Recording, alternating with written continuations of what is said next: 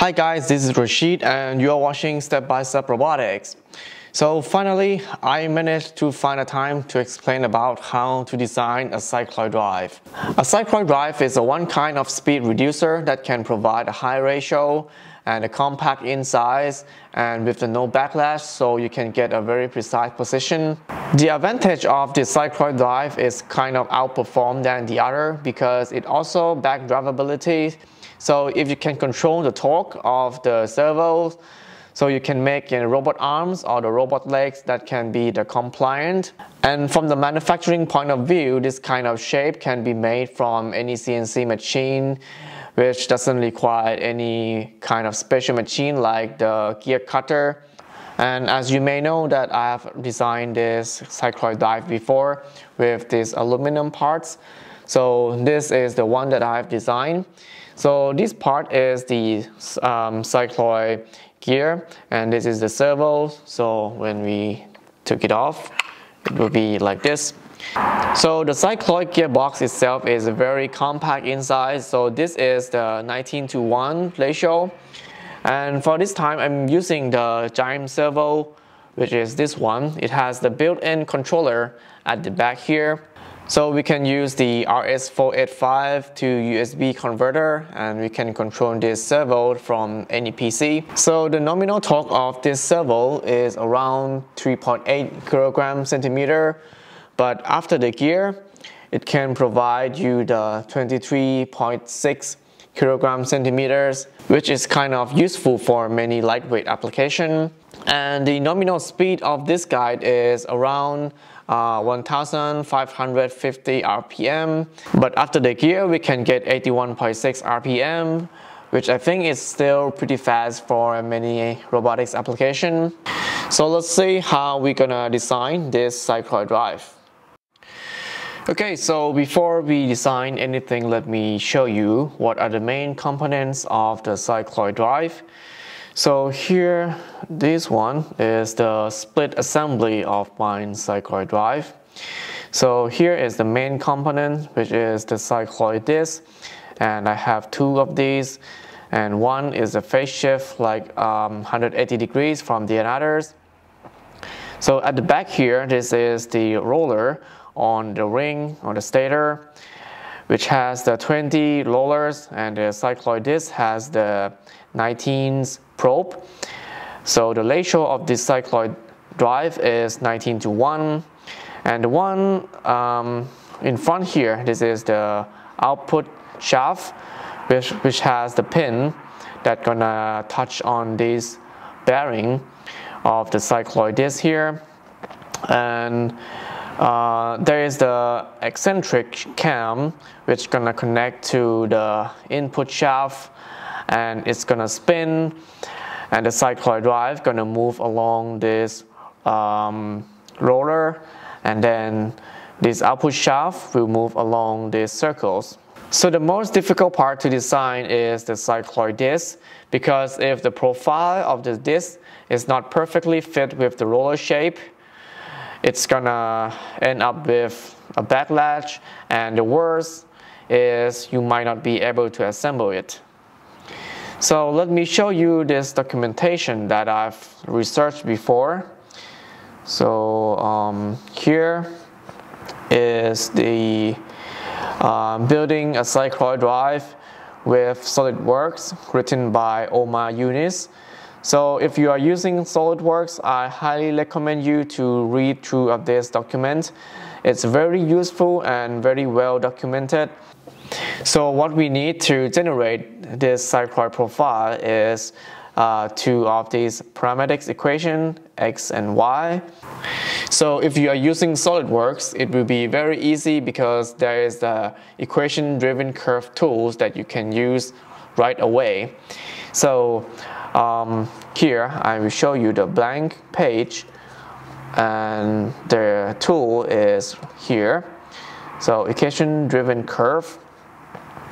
First you select the plane, so then you choose the parametric. Then you need to input these two equations and the T1 to T2. So I made some simple Python script that can generate that equation. So this is the design parameters that I'm gonna use for an example for the ratio of 19 to 1 with the 50 to 10 and 50 to 15 giant servo. So the R is the radius of the roller of the PCD, and it was 28 millimeters, and E is the eccentricity or the offset from the input shaft to the cycloid disc, and I'm using 1 millimeters. So E, it is a constraint that it must less than R over N, and N is the number of the rollers that you're gonna use. So in this case, I'm gonna design the ratio of 19 to 1. So I'm gonna use N equal to 20, and the R sub R is 4, which is the radius of the roller. So I do some pre-calculation here to let the Solidworks get the equation easily, because if you input the full equation like this to the Solidworks, it's gonna be error and it will not generate the profile for you. So we do some pre-calculation before. Then you will see that here the equation is pretty much more compact, and after we run this module, you see that it print out these two of the string, which is the x and y equation. So we can copy this equation here and paste it to here, and same for the y. Copy and paste it here.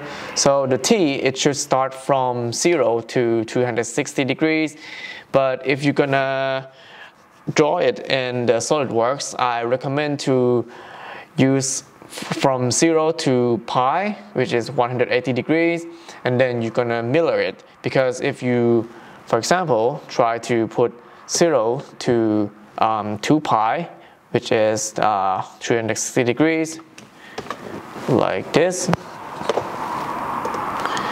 it seems like it cannot generate the profile for you. But if you input it as a pi, then it will generate the profile for you.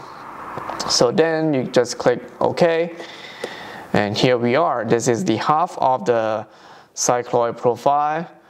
Then next is to create the center line like this. Then we're gonna mirror it here and mirror about this line. Click OK. OK. So you will get the full cycloid disc, which can directly extrude and use it as it is. But we're not gonna extrude it right now.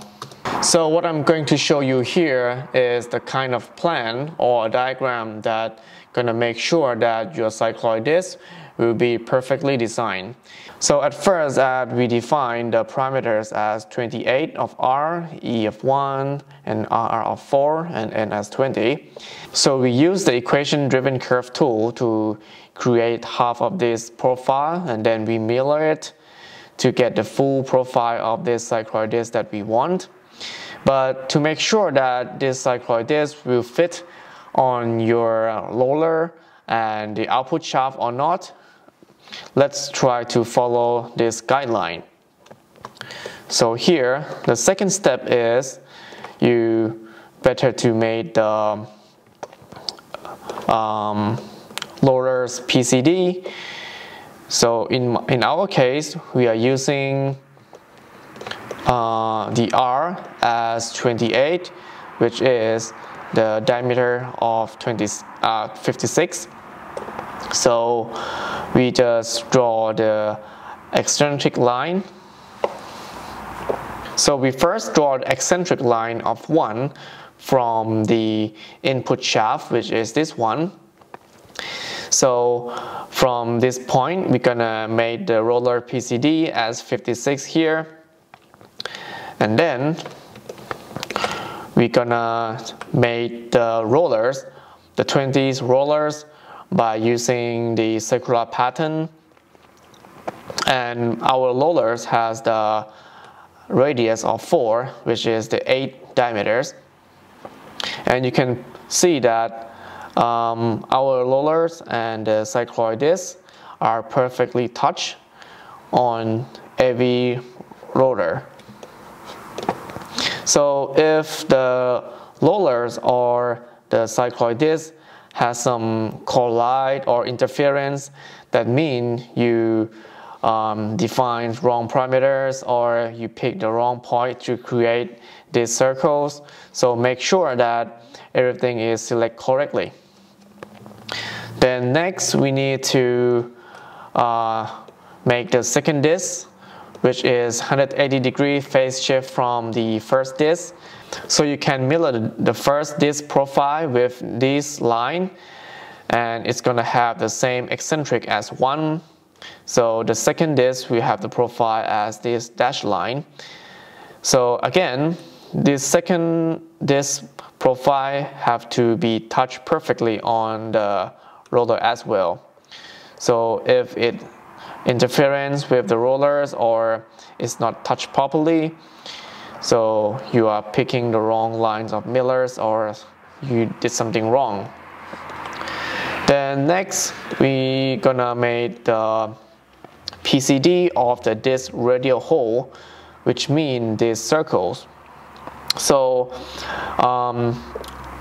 this circle is the PCD of the hole that the output shaft pin gonna pass through.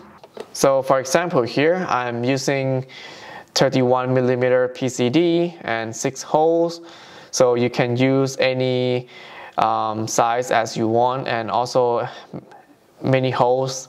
So the diameters of these circles can be calculated by using this equation, which is equal to diameters of the output pin plus E times 2.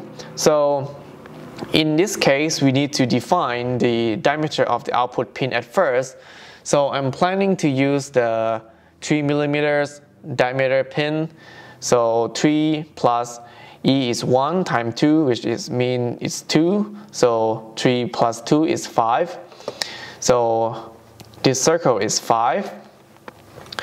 And then we need to do the same things for the second disc as well. So you can mirror the first PCD radial holes to the second disc by using this line.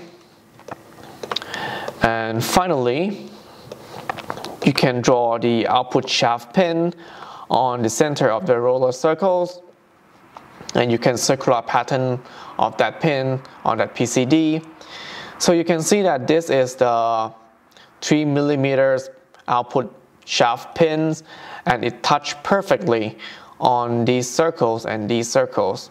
So from the step-by-step diagrams, you can see that the cycloid disc is perfectly fit if we're using these parameters. So next we can draw this cycloid disc on a new sketch and extrude it and design the other parts. So I think the other part is not that difficult anymore because we have already planned which parameters and which size we're going to use.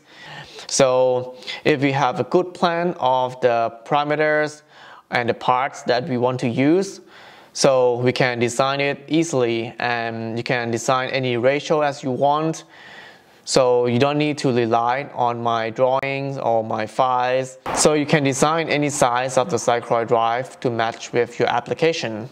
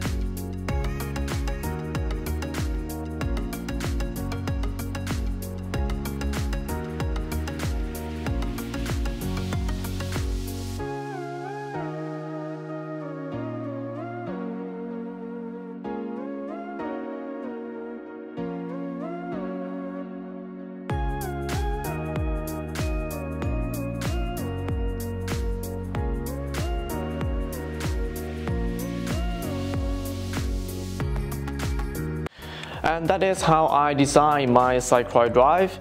So there are many research papers explain about how you're gonna optimize your Cycloid drive and make it much more high efficiency. So for example, like the holes of the Cycloid disc and what kind of the rollers you want to use and the ratios, all that factors is quite pretty much related on the efficiency. So I will leave it in my website and also in the link below. So if you would like to see, please check it out. This is what I would like to do for the Cycloid drive. Here is the robot arms that the Cycloid drive directly attached to each joint. So this is a 4 degree of freedom, and this is my grippers from my last video. Actually, I haven't finished this guy yet. There is a lot of things that we need to do with the Cycloid drive. So this is pretty much the prototype, and want to see the possibility that we can use this Cycloid drive in the real application. So there is still some rooms that we need to develop for the Cycloid drive. For example, the brake for the output shaft. So when there is no power, the robot arm not gonna fall down like this. And also, if we can attach the output encoders, that would be really great, because right now all of the feedback we can get is from the servos, but sometimes when the servos start like this, it's hard to know its home position. And if you want to see some demonstration about the Cycloid drive for the robot arms, you can check on my old videos about controlling this Cycloid drive for the two-link manipulator. And that is for today's video. I hope you guys like it. So if you have any suggestion or the knowledge you want to share, please leave it in the comment below. And if you like my robot journey video, please press like button and don't forget to subscribe. Thank you for watching and see you soon.